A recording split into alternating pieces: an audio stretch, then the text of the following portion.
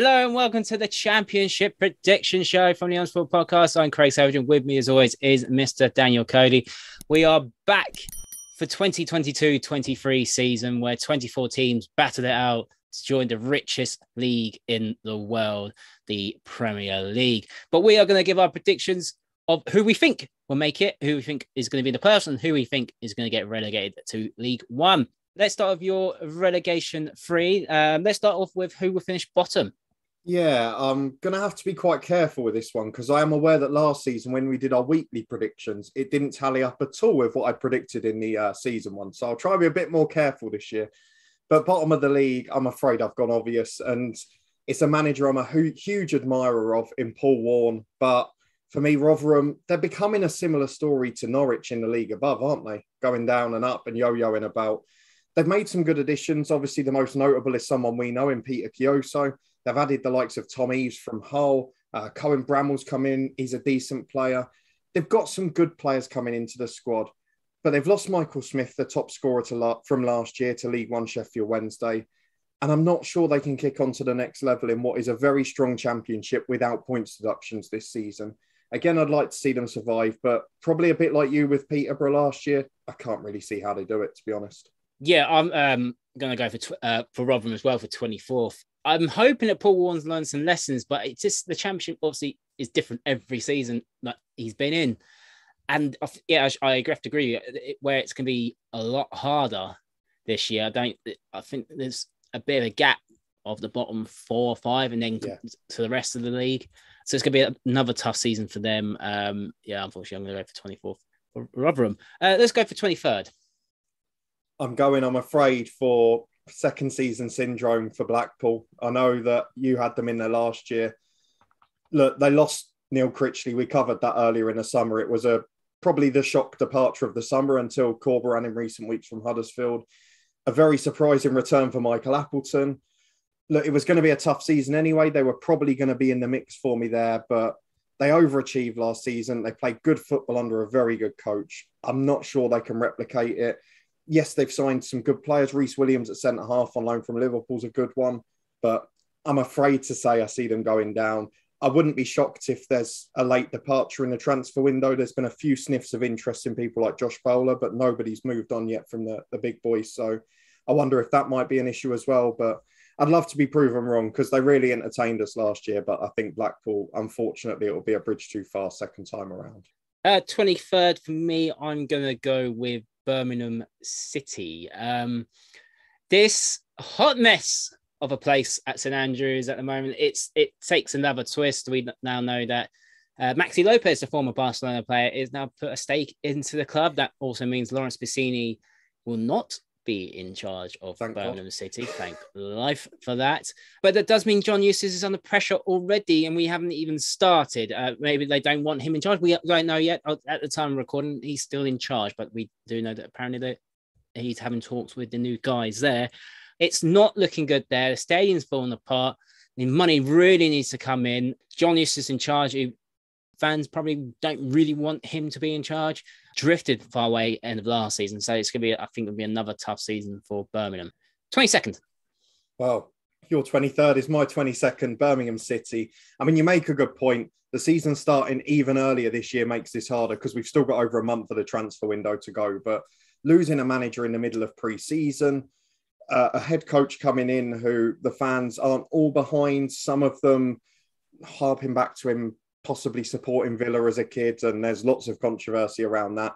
The ownership issue is chaos. God knows what's been going on there and whether it will be solved in time, which is probably a big feature of whether they survive or not. We said it in the recent manager special. We think they're in trouble. Yes, they've made a couple of signings. Sanderson's just come back on loan, did well the first half of last year. John Ruddy's come in as the keeper, who'll be a solid addition, but the takeover is crucial, isn't it? The landscape could change massively if it goes well. We saw that with Hull midway through last season. They were able to invest and pull away. But at the moment, they're in a dogfight. They probably would have gone to the final day if it wasn't for point deductions last year. So hard to see them staying up. But there's a couple of messes just above them. Obviously, Reading is someone that has been down there in recent years. Huddersfield lost their manager mid-pre-season and have lost over half their Wembley team. So and Wigan and Sunderland have just come up as well. So there's going to be a few teams in that fight, but I think Birmingham probably the weakest on paper at the minute. My 22nd place, I've narrowed it down to 3 teams. Watford is one of them. No, I'm joking, it's not Watford. Been nice though. No, it's Reading, Blackpool, or Wigan. I'm going to go with Blackpool. So it'd be the same relegation free for both of us, just in different positions. Yeah, I'm going to go Blackpool. I wasn't particularly impressed with the Michael Appleton appointment. I think that you said it made a couple of. I think it's only just been Reece Williams. Obviously, Rich Keogh signed a new deal. But as you say, people like Josh Bowler and Keshi Anderson, and they're crucial for Blackpool for this season. If they keep hold of them, they might stand a chance. But it depends on if Michael Appleton tweaks the way that Neil Critchley had from last season. So I can see them struggling as well. Right, let's move to the top 6. Let's start with the playoffs. Let's start with 6th spot. Oh, this is quite a tough place to start because my top 4 are basically set in stone. From 5th to 9th, I'm edgy. So I'll go for the 3 I've missed out. Coventry, I've got in 9th. Then Burnley in 8th, which will be a surprise to you because they've lost a lot of quality defensively and they're going to be relying on very young players. Vincent Kompany, I know he did it at Anderlecht, but it took him time there. So I think they'll have one season, then they'll have a great one. But that could change depending on how Burnley's transfer window finishes. At the moment, they're in 8th, but if they sign well towards the end, could be top 6. I've got Millwall just missing out in 7th because although they lost Jed Wallace, they brought in a guy from Fortuna Sittard who scores 1 in 2 in attacking midfield, so they might not notice he's gone. They brought back Honeyman as well, which was a really good signing from Hull, who I thought was good, and a couple of good Leeds loanies, but just missing out because, look, the badge is there, the bias is there. I'm going for Luton Town in 6th place again. Look, very similar to last season, Craig. They've strengthened up front to protect Adebayo, which we saw in the playoffs how crucial it was when he was out injured. Now got Corley Woodrow, Carlton Morris, and Harry Cornick, obviously, who had a good season last year. Can't have as bad luck with injuries again this time around. And the main reason I've gone for Luton in 6th is because I think they're going to be one of the main beneficiaries from the Winter World Cup, because apart from the goalkeeper Horvath and maybe Tom Lockyer, we're probably not going to have any players going, which means we've basically got another month's break in the middle of the season. I think it's going to be a really good season for the Hatters. It does partly depend on how Amari Bell slots into centre-half to replace Naismith, who we obviously lost to Bristol City. If Doughty can then replicate the quality at left wing-back. And I think Horvath's a great signing in goal. So just Luton in 6th, you might say I'm biased, but between them, Millwall and Burnley, I think it's drawing from a hat, basically. And people say I'm the biased one with these predictions, but I have not put Luton in the top 6. I'll definitely predict them to lose on match day 1 to Bogey Club Birmingham, if that makes anyone feel better. Yeah, Luton, for me, I've not made the playoffs. I've got them in 8th, and be another good season anyway. But they'll be challenging. It ain't going to be a Barnsley for Luton. They haven't really lost that. They haven't only lost Naismith, really. And I think that's more likely to be Huddersfield, isn't it? Let's be honest. Yeah. 6 of their Wembley 11 gone. Right. 6 for me, I've decided it's a toss-up between the 2 northeast sides of Middlesbrough and Sunderland. But I'm just going to go for Middlesbrough to sneak in. I trust Wilder more than Alex Neil, to be fair. I think Middlesbrough made some really good signings. Zach Steffen in goal is a very good signing. Young keeper, American. Although they lost Jed Spence, but they didn't play Jed Spence last season. So that don't really matter. But they still got Isaiah Jones. They still got Matt Crooks. So I think Middlesbrough have strengthened quite well in this transfer window. So I'm just going to go for them ahead of Sunderland just because of experience of that. Sunderland players, even though they've got some good players, just not enough. I think the crowd gets them going for Sunderland at Staying in Light, and we know that. We've seen the documentaries, and I think they're grateful now. They've been in 5 years in League One to realise how tough the Championship is. I think they were far too naive a couple of seasons ago. Right, 5th. It's funny, actually. You mentioned Sunderland in 7th. I had them in 18th, just out of curiosity. Oh, because, okay. I think they just need a steady season. In 5th place, I've stuck with the region. I'm going for Watford in 5th place, and I'm going to have to explain this one because we've heard all summer about the change in strategy and the constant carousel of head coaches not coming around again. But Watford, like it or not, still have some very good players and should be in the mix. I think they'll sack Rob Edwards in the Winter World Cup break. I honestly believe that. I think he'll have a poor start and I think they'll get rid of him. But they'll always recover to the playoffs because they've got a good Championship side.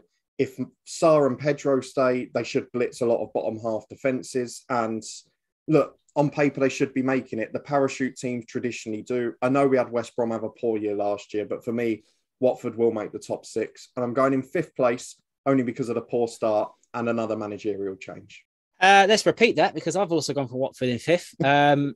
It annoys me in a way that I'm going to say Watford 5th because it annoys me that these yo-yo clubs, as we say, I know we've had Rotherham for like pretty much be finishing bottom, but teams like Watford and teams like Norwich, we know they're going to be up there again this season. All right, we've even got to where you think Norwich, well, yep. If you do pick Norwich in this top 4 now, I presume you would. But yeah, I think Watford have been the top 6. Yes, they'll sack Rob Edwards. I think they have a poor start. I haven't been convinced. I know it's pre-season and I don't care about pre-season results, but they haven't looked good in these pre-season results. Results do tell a story. But yeah, I'm going to go Watford for 5th. 4. Another team that's already come up in your top 6, I'm going for Middlesbrough. And the reason I'm going for them, and I've pushed them up a couple of places in recent weeks, is with the Jed Spence money, they're now going to go out and get a couple of strikers. And we saw last January when they brought in loads of strikers on loan and tried everything to find a goal scorer. If they can get one right this summer, they'll be right up there. Because let's be honest, that's what they were missing last season. They didn't need too much work through the rest of the team, but they have added some solid additions. I know you're not a massive fan of Darragh Lenihan, but he's a solid championship centre-half. He's a leader.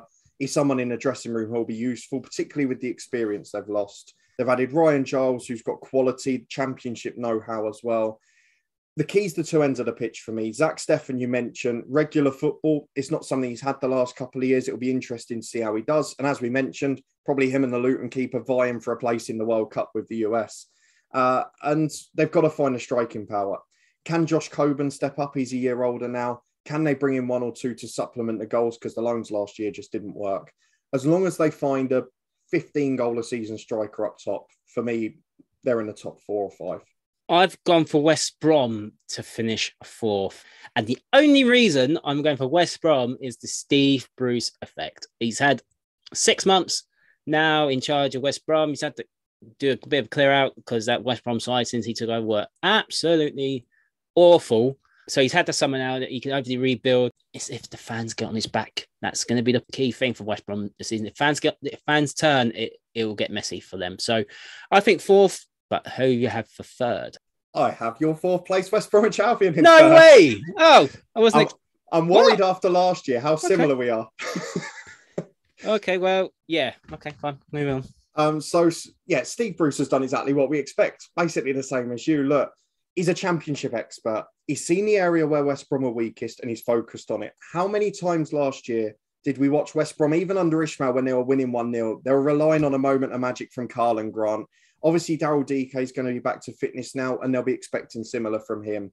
But the additions in midfield are clearly with the intent of adding goal support for the strikers.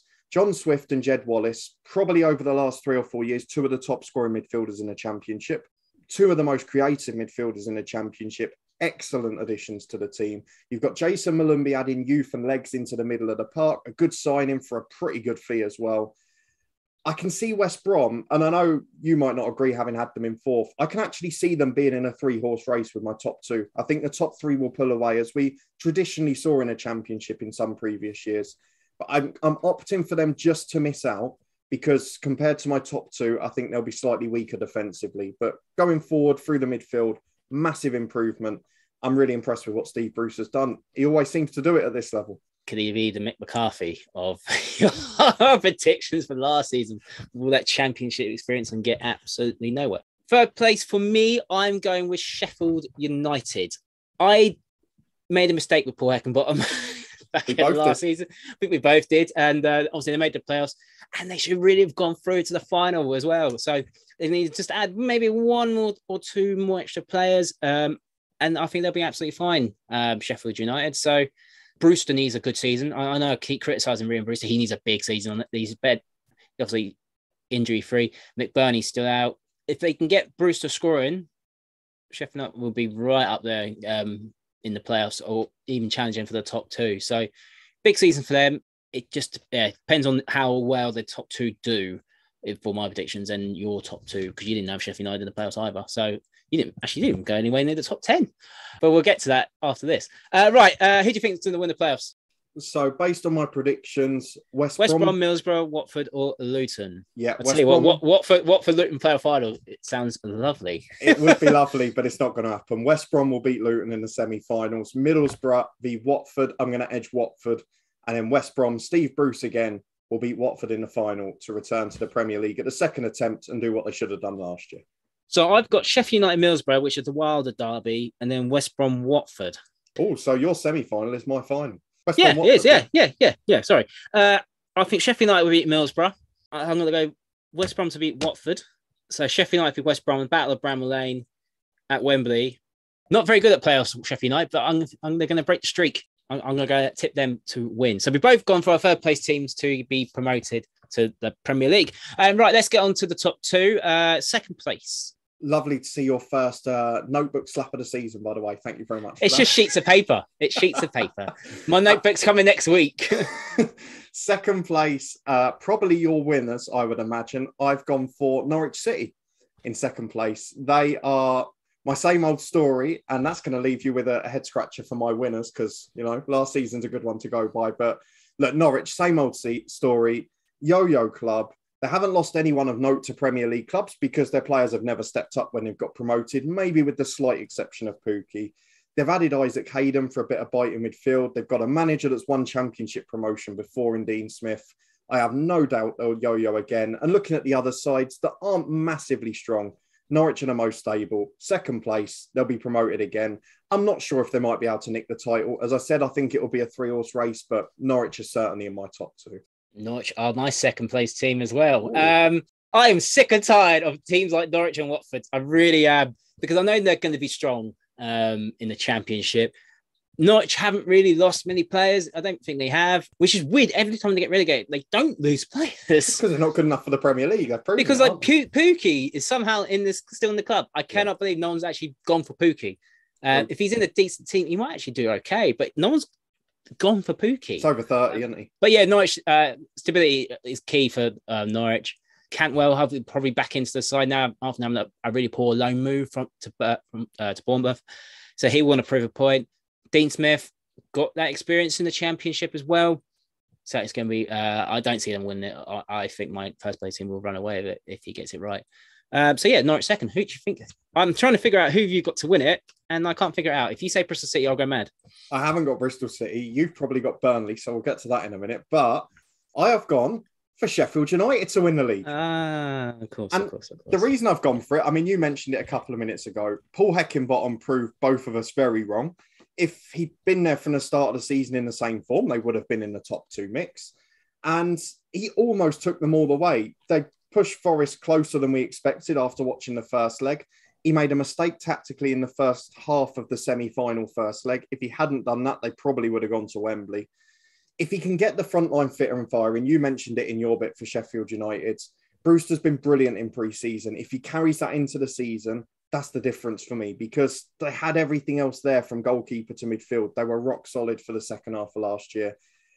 They're going to be in the 3-horse race. Sander Berger showed his quality last season in the second half, looked absolutely fantastic. Mentioned Kieran Clark coming in, experienced centre-half. Tommy Doyle, young midfielder from City, quality player. They've just got that little extra bit of depth. They've added some quality to the squad. I'm really optimistic for their new season. And as long as Brewster has that year, we know he can have. He did it with Swansea before in the Championship. We know he can score goals. If they've got that, they'll still have people like Billy Sharp popping up with a few. They're going to be right up there. For me, that top three is so far clear of the rest, but I'm sure we'll be surprised again because last year I was miles off. Yeah. So Sheffield United should be worried. I've picked them. Sheffield United 18th, like Cardiff last season. For me, I'm gone for Burnley to win it. I think Company is a good move. It'll have Pep you can listen to Pep, give him some Company some advice. And some players. Some players. Craig Bellamy's there as well. So Craig Bellamy knows the Championship as well. Obviously, very good centre forward in his time. Scott Twine signed for $4 million. I think it's a very good signing from MK. Yeah, I just think Burnley will be fine. I really do. I say parachute payment, but that parachute payment is probably buggered off somewhere else for that loan, $60 million loan. But I think they'll be fine, Burnley. I think they'll give Company a chance, and I think they're going to win it. ahead of the rest. Good to see Bailey Peacock-Farrell getting a chance in goal as well at the moment. So I just worry defensively, having lost Tarkowski, me and Pope, and then Hennessy, the backup keeper, that there'll be a little bit inexperienced. But the players they've got on loan in defence are players that did well in the Championship last year. So you might well be right. Let's have a quick recap what we have predicted for the Championship in 22-23. Daniel Cody has gone for Sheffield United to win it, with Norwich in second place. In the playoffs, West Brom, Middlesbrough, Watford and Luton, with West Brom winning the playoffs. Birmingham in 22nd, Blackpool 23rd and Rotherham 24th. I've gone for Burnley to win it, Norwich in second, Sheffield United in third, West Brom fourth, Watford fifth and Middlesbrough sixth, with Sheffield United promoted. In the bottom three, I've gone for Blackpool, Birmingham and Rotherham. And that's our choices for the Championship in 22-23. Do you agree with us or disagree with us? Let us know in the comments down below. We'll be back with weekly Championship predictions coming next week for the opening day of the season. Don't forget to like this video, subscribe to the Honest Football Podcast. You can join us on the Honest Football Podcast. Click the join button below. Don't forget to like it. I said like already, but don't matter. Like it again. And we'll see you next week.